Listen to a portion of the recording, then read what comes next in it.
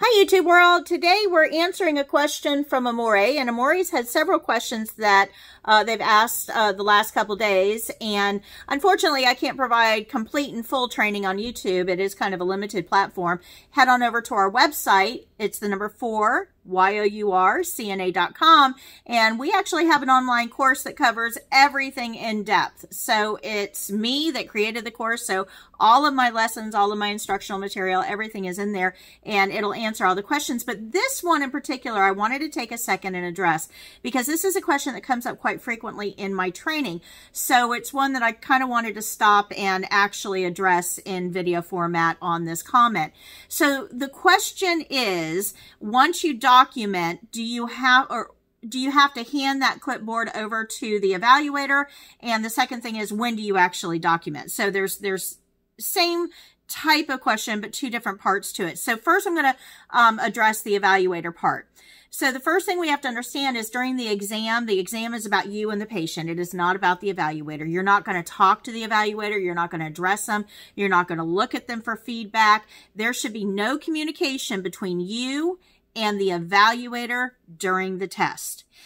Everything needs to be between you and the patient. They are nothing more than an observer with this checklist in front of them, and they're going to check off each step as you do it. So that is their role. They are not there to really kind of help you or accept things from you. That's not their role. So for the test, you're simply going to document your reading, and then you're going to leave the form there on the clipboard on the table, and the evaluator will collect it after your test is over. And they actually store that with your testing paperwork. So they're actually not going to tell you, I got 81 for a pulse, what did you get? Or if you tell them, I got 76 for a pulse, they're not going to tell you what they got. That's not their role.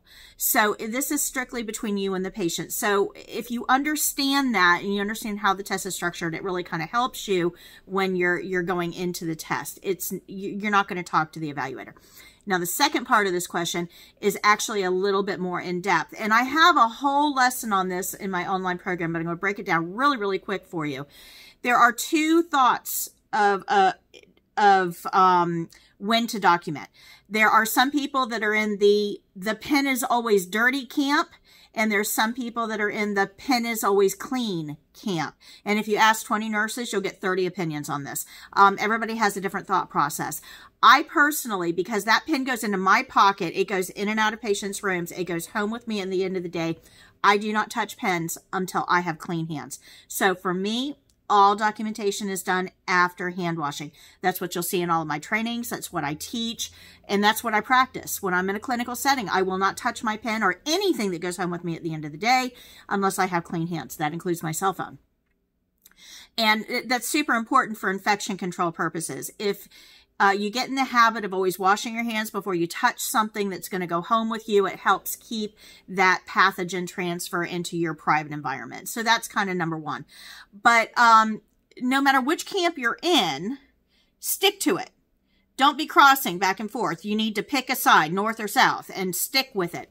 So if you are the type of person that considers your pen always dirty, that's fine. Just never, ever, ever touch that dirty pen with clean hands, because you will recontaminate yourself. So as long as you have a clear-cut idea of clean or dirty and stick to it, that'll serve the purposes for the test. But I want you to think about that from an infection control standpoint and make the best decision for you and the setting you're in. Now, if I'm working in a microbiology lab, that pen is not going to go home with me. That pen will always be dirty. It'll be on the counter. It'll only be touched when I have gloves on, because I'll have to write down things as I'm performing tests. So if I'm working in a microbiology lab, that pen is always dirty. If I'm working in a clinical setting with patients and I'm going in and out of rooms, that pen will always be clean. So some of this is going to depend on your setting as well. Just pick one and stick with it.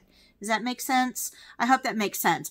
But for the test, for my training, you're going to do your opening, you're going to count the pulse, you're going to do your entire closing, including washing your hands, and then document at the end. Once you're happy with your skill, then you'll tell the evaluator your skill is done, leaving the paper on the table, and they'll collect it after. So I hope this helped clear up that confusion that you had about this. And I strongly suggest that you go over to my website, check out the free resources I have over there. We've got a ton of training that's not over here on YouTube that will answer a lot of the questions you have and get you fully prepared for the test. Thanks for the comment and best of luck.